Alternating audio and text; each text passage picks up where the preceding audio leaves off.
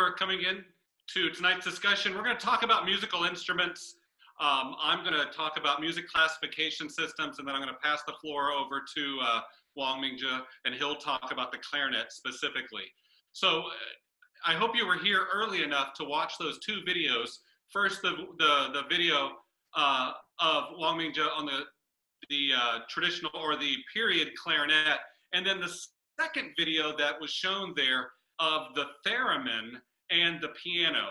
And it wouldn't surprise me if many of you tuning into this video saw that, that music production of the theremin and were just completely surprised as to what that instrument is. That's a theremin. And so I wanted to show that video to get us into this discussion, because what I think is important, if you're interested in music, if you're interested in learning instruments, if you're interested in composition, or just anything that's music related, it's always important to understand the relationship of instruments.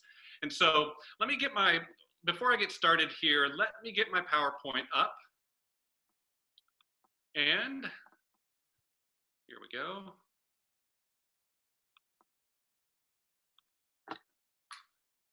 All right, so tonight I wanted to really delve into the relationship of musical instruments and how we as scholars, myself and ethnomusicologists, when we travel around the world and we see musical instruments for the first time, how do we relate those instruments that are new to us to instruments that are already known?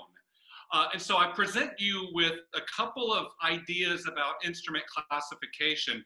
And I want to teach you the stronger of the two tonight, with the hopes that it will encourage you to study more about musical instruments, but it'll help you as you learn musical instruments. The one thing you're going to know after tonight, you may not know the name of the instrument, you may not know how the instrument is used within a given cultural system or musical tradition, but at least if you see an instrument for the first time, you understand how to classify that instrument in relationship to other instruments around it.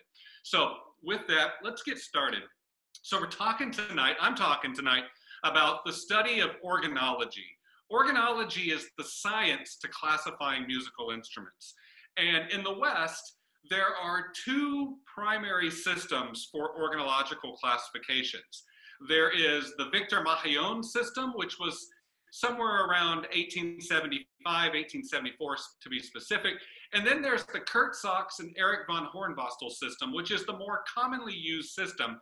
And that's from about 50 years later, from about 1915 or so. We'll start with the Mahillon system. Now, Victor Mahillon was from Brussels. He was a Belgian-born musician, a writer, and a builder of instruments. And he got his first major job working as the curator for the Instrument Museum at the Royal Conservatory in Brussels. And he spent his career not only building instruments, but collecting instruments from primarily around Europe. And in total, he was able to establish a collection of about 1,500 instruments at the Royal Conservatory in Brussels. The primary challenge, though, for Victor Mahillon is that the majority of the instruments he collected were European. And out of the Mahillon system is where we find the foundation for what I consider the most commonly used instrument classification system in the public school system of the United States. So if you go to any elementary school or middle school and you walk into the band halls or the orchestra halls, they're going to have posters that look very similar to this. And they're going to teach us that, the Western orchestra has 4 sections. It has a string section, a woodwind section, a brass section, and a percussion section. And maybe they might also include what's considered a keyboard section. But more often than not, it's these 4 instrument categories: woodwinds, brass, strings, and percussion. Now, for the layperson who's not really concerned about the specifics of how we classify instruments, this system works. And so I really don't degrade this system when it comes to getting kids involved with music, because this is a very simple way for kids to approach music. It's very accessible, even though there's a major flaw in this system. and that is the piano. So if you open up a grand piano, or if you open up an upright piano and you look at the way a piano works, you'll see that there's an entire row of strings that's, obviously the larger strings play the lower notes, and then they shrink in size as the range of pitch goes higher. But so you would think, well, it's theoretically a string instrument, but you realize that as you play the keys, it manipulates a system of hammers that then strike the strings. So anytime you take something, you take a stick, or you take a hammer or a mallet and you strike another object, it becomes a percussive instrument. So there's the flaw. Is a piano a percussion instrument, or is it a string instrument? And we can't have it both ways. I mean, I guess for elementary school kids, they're not really concerned about the flaw in the system. But for scholars, for somebody like myself who's an ethnomusicologist, when I go around the world and I find new instruments for the first time, I need to have a crisp and clear criteria for which I classify musical instruments. I jokingly tell my students that, if you find a new animal, you don't look at that animal and go, is it a reptile or is it a mammal? Is it a frog or is it a horse? Yet there are clear criteria within the biological and zoological systems that allow for that push away the ambiguity, so that we know, based on clear criteria, how to classify a new object into the system. So with that in mind, most ethnomusicologists, and I would say the large majority of musicologists now, use what's referred to as the Sachs and Hornbostel system, or the Hornbostel and Sachs system. It was devised in the early part of the 20th century by the German musicologist Kurt Sachs and the Austrian ethnomusicologist Erich von Hornbostel. And basically what they did is they took the Mahillon system and they said, how do we solve the inherent flaws in the system? And so what they did is they created a system of 4 categories based upon the principle of pitch, sound and pitch. So what we're going to look at tonight are the 4 categories: aerophones, chordophones, idiophones, and membranophones. Now, if you look at each of these categories, aerophone, chordophone, idiophone, and membranophone, they're all rooted in the word phone. Phone means sound, and in this case, we're referring to pitch. So if you study music, you'll study monophonic music, or you'll study polyphonic music, or you'll study homophonic or heterophonic music. All of these concepts in terms of the layers of sounds are rooted in the word phone. So phone means sound. It comes from the linguistic phony or phonic or phonetic. So what's the criteria then of the Sachs and Hornbostel system? Well, it's 2 basic questions. The first question is, where does the sound occur? Where does the vibration? So if we backtrack for a second and you understand the acoustics of sound, you understand that the pitch or the sound is nothing more than a vibration. So we want to ask the basic question, which is, where does that vibration occur? Does it occur on a string? Does it occur via air? Does it occur via a membrane or a skin? Or is it the entire body that vibrates to produce the sound? Now, once we answer that question, where is the sound trigger, or where does the sound occur? We then ask a secondary question, and that is, how is the sound triggered?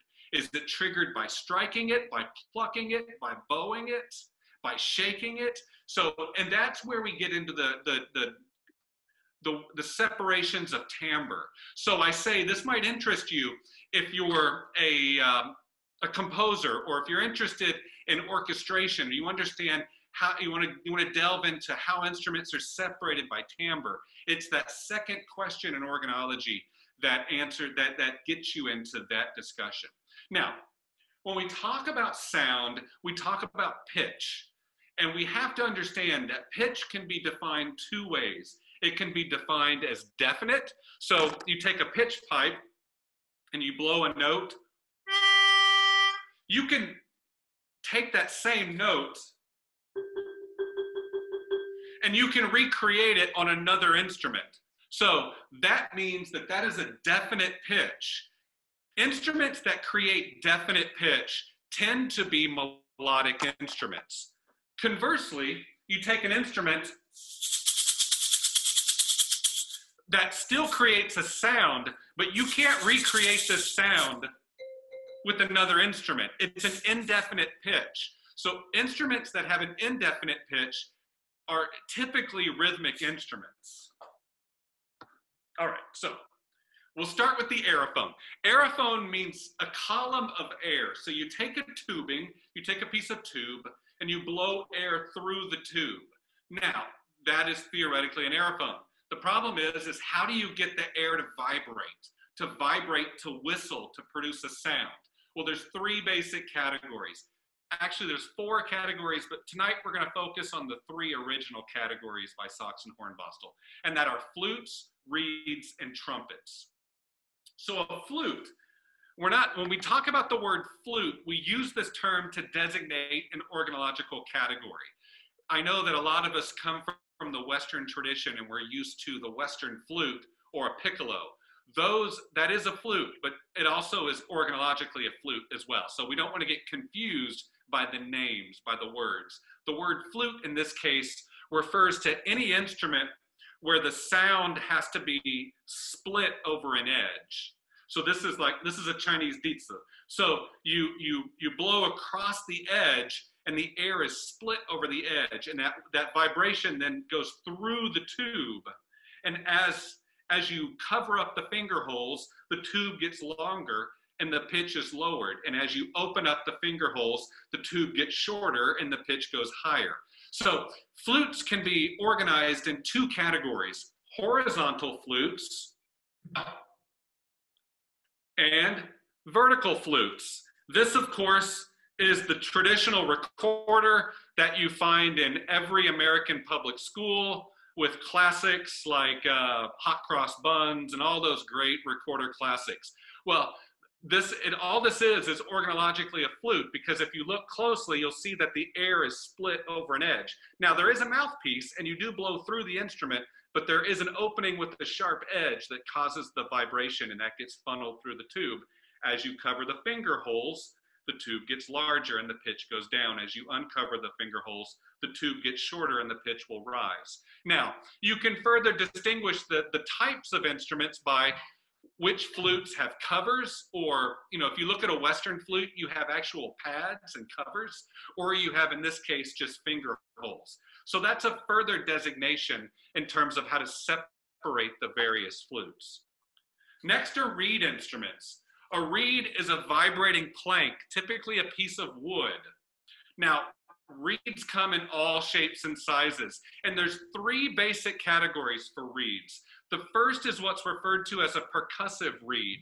So you take a piece of wood and you attach it to a tube via a ligature, some device to hold the plank onto the wood or onto the tubing, and then that beats against the tubing, and that vibration gets funneled through the tube. The percussive reed, the ones that are most common, are the clarinet, which will be discussed in more detail in Wang Mingzhe's discussion, and a saxophone. What I want to show you, though, are some concussive reeds. A concussive reed is something like that. I don't know if you can see this. I can't see myself, so I hope you can see this reed. You can see that there are two reeds. This is what's considered a double reed, and the reeds then concuss, and they hit each other to produce sound. So you can play it by itself, or you can put it into an instrument, and let's see if I can actually do this.